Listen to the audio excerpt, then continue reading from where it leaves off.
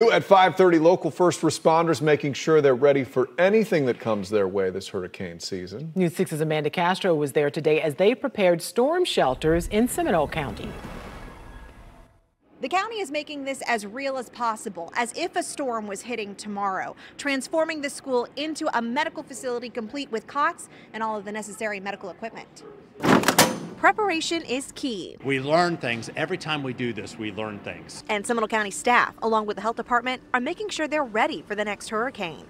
Kicking off a 2-day exercise, setting up and running a full-scale medically enhanced emergency shelter here at Highlands Elementary School. Just like we would normally, we would close down schools, prep the school for the next day when we started to intake patients. Emergency Manager Alan Harris says it takes up to 5 hours to set up each of the county's 3 special needs shelters, all equipped with backup generators and medical supplies.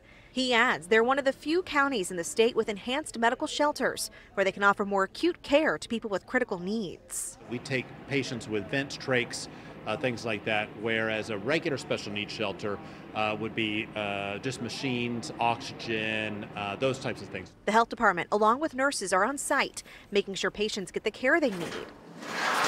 Saying for many who come to special needs shelters during a storm, this could mean the difference between life or death, especially during a power outage. We have all of the devices and equipment that clients need to sustain so that in the event that anything happens, the continuity of care, we continue with that. Harris says so far more than 1,200 residents are signed up for the Special Needs Registry, and he's encouraging those who need critical care to register now before the threat of a storm. We need to understand what to expect so that we can have the proper staffing. In Winter Springs, Amanda Castro getting results, News 6.